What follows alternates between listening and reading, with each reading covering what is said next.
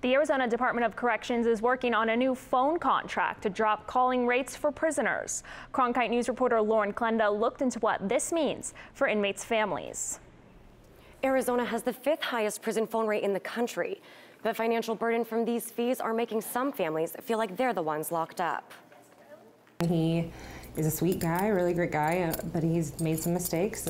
Shayna Pallas is married to a man who is currently facing a 7.5-year sentence in prison for second-degree burglary. But she is also facing severe financial troubles because of it. It's a lot of money. I mean, I live with my mom. On top of supporting herself and her 2-year-old daughter, Pallas has been paying high telephone fees, trying to keep her daughter connected to her father however she can.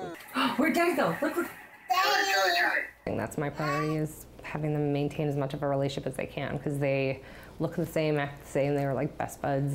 But at $6 a call, keeping that connection isn't easy. You know, some people might not see $6 a day as a lot, but when you have an infant, you know, $6 a day is half of, you know, a pack of diapers. And that doesn't include the fees incurred from outside services. The Arizona Department of Corrections, also known as the ADC, charges the base fee of $6, but it is currently under contract with Securus Technologies, their phone service provider, who charges an additional fee of almost $8 every time a user credits money to the inmate's phone account. The people who can least afford these extra fees after they've already lost perhaps the breadwinner in their family or incurred some legal costs that were unanticipated.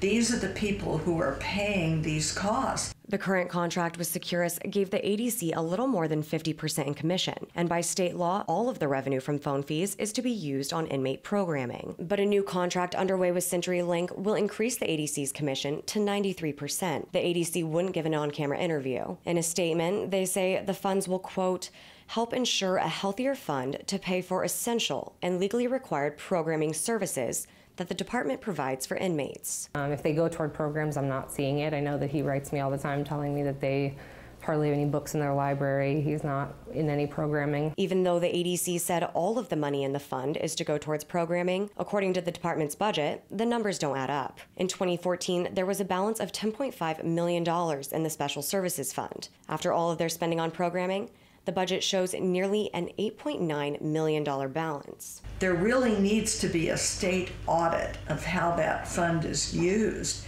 and some limitations so that there are only expenditures from that fund used for direct inmate programming. Pallas said she would feel better if she knew revenue was going to be completely used on programming.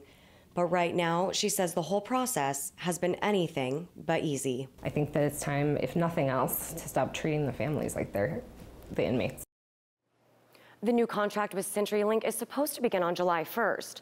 So far, the ADC is projecting a spending increase on inmate programming across the board. The most notable difference will be a nearly $2.6 million increase to fund work-based education for inmates. But even with a high commission rate of 93%, they only plan to put forward an extra $3.2 million, leaving almost $6 million untouched. In the broadcast center, Lauren Klenda, Cronkite News.